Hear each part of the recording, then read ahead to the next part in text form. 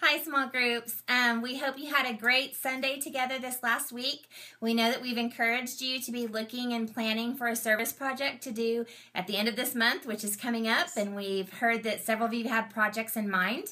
But we wanted to take a minute and go through, I wanted Ramona to share this notebook that we passed out because I think it can be really helpful in the future as we encourage small groups to do service projects more regularly. Yes, absolutely.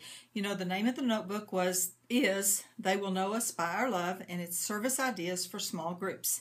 We gave these to the groups who were here that Sunday night, and if your group was not here, you can come by my office and pick it up anytime. It has 101 ideas for doing service projects, so it's full of ideas. The book is very easy to use. It has lots of ideas.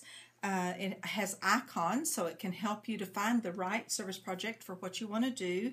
The icons will tell you whether the service project is a one-time activity or it's a short-term activity or maybe an ongoing activity that your group might choose to do. And it has several types of service that you can be involved in.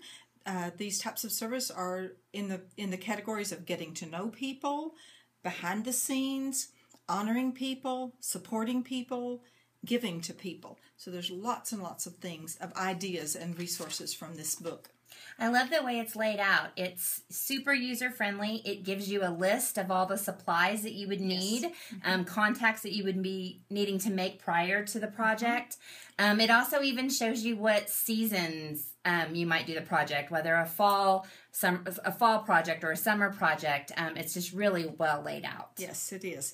It's just a great resource for you as small group leaders to encourage your group and inspire you to show Jesus' love to the community through your service and to empower your members to live lives of sacrificial love. So we hope you'll use this as a tool and a resource for your group. We hope you'll go out and serve, and we're going to challenge you in the future to do this again. So this will be a good resource for then as well. Again, we're praying for your group. We're praying for your success. We're praying for this Sunday night for your service that you do together. And we want you to take pictures and share with us so we can see what you're doing, and have a great week. Thanks.